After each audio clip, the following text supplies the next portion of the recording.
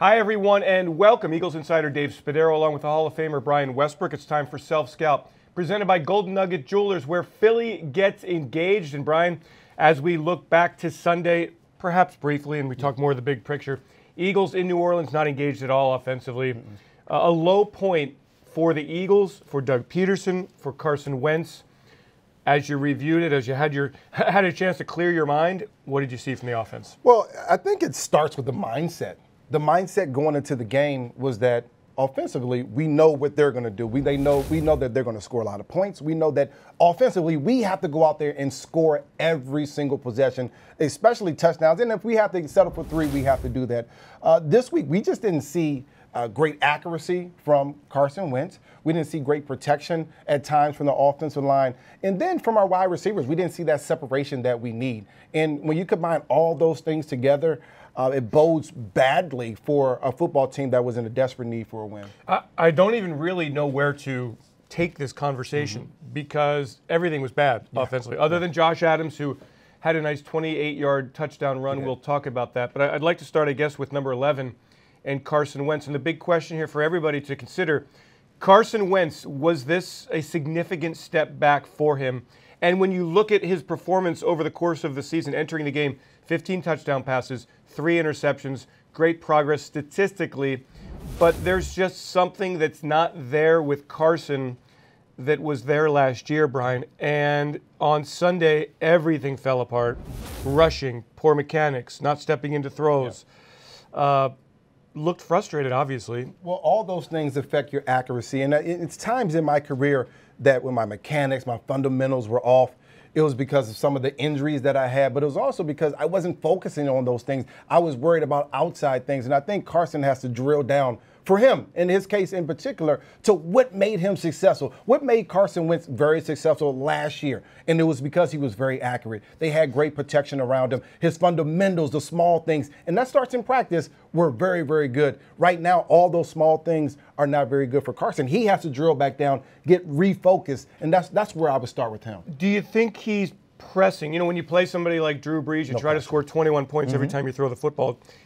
In Carson's mind, the course of the season, coming back from the ACL injury, is he trying to do too much? Yeah. I mean, he has a heavy load to bear. You're the starting quarterback of a Super Bowl caliber team, but you didn't play in the Super Bowl last year. And so I think Carson certainly is trying to press. He's trying to win football games all by himself. It's partly Doug's job. It's also the guys around him have to understand we have to take some load off of you. I never forget. There was games where Donovan just won by himself. And that means I was in the backfield. We had a great offensive line. We had pretty good receivers. But Donovan did everything by himself in his arm. But when we were very good, we had guys that took the load off of Donovan and said, you don't have to win the game all by yourself. That's what Carson has to continue to find. Unfortunately, due to some injuries, different situations, they don't have a lot of guys around him that can do that. Yeah, and the decision-making, throwing the ball down the field into cover, these are things that we just didn't see from Carson in years past, trying to go for the home run instead of just checking it down or running. Yeah, getting greedy. It's interesting.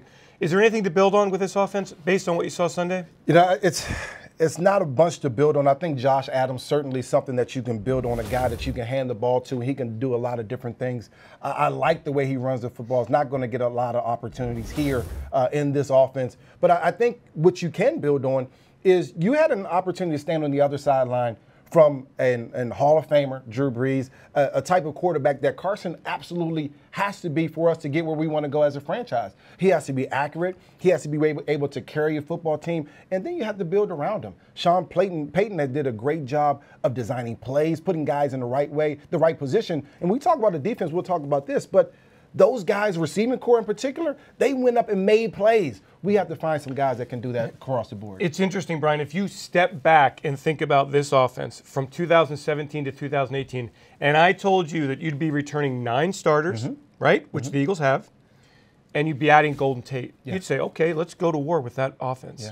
And yet we're at a point now with 6 games to go where the offense is kind of starting from scratch, it feels like, doesn't it? Yeah, so how much can a coach really change in 1 week? What does Doug Peterson do, not panicking, but getting ready to beat the Giants? Well, it's hard to change the mindset in the course of 1 week. But what you can say is that, listen, guys, we're going to shrink everything down. We have a playbook that has 3,000 plays in it. We're only going to practice 100 plays, and we're going to be the best at these 100 plays. We can't have any mistakes. I don't want any errors. I want Carson Wentz to be able to go through his progressions. First read's not there. Second read's not there. I'm not going to panic and throw the ball to my third read without looking. I'm going to go through my progression the proper way, and then if my third read isn't there, I'm going to run the football. You can't panic, and there's been situations in games where we just haven't looked like we've been prepared. And that's the one thing that scares me just a bit. Yeah, and working in Dallas, Goddard has been an issue. Yeah. Nelson Aguilar, Golden Tate. I mean, there just have not been sustained drives, sustained success. Still some time here. The silver lining is that the NFC East, no matter what you think, is still within reach. But the Eagles have to get hot. And I'll go back to that game, that time in 2008 when the Eagles 5-5-1. Thanksgiving night, Brian Westbrook goes ape and has a big game, 4 touchdowns, I think, right? Yeah, it was a good game. And turned the season around. The Eagles go to the NFC Championship. But I'll tell you this. One thing that happened during that season was that the guys said, you know, things are not going our way. They're not, and I think we've heard the Eagles players say things are not going our way, but we're going to do something different right now.